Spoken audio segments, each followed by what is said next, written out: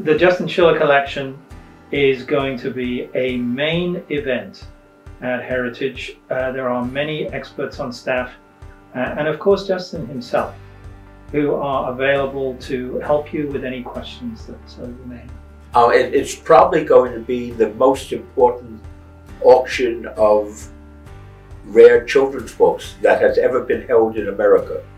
I say that as modestly as I can say it, because even when I think of my 50 years of collecting being pushed together and being offered in a single day, it's a bit overwhelming.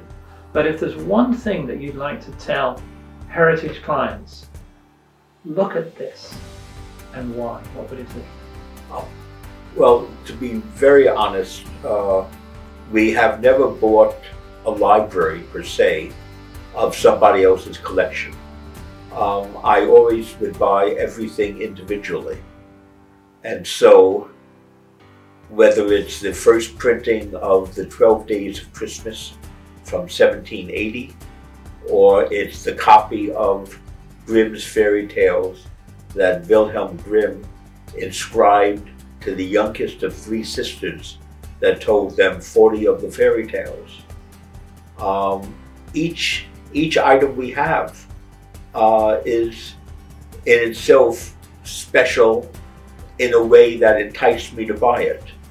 It includes a copy of Hans Andersen's very first pamphlet of fairy tales, 1835, that he has hand-inscribed to the 3-year-old child of a friend of his who composed music for his plays.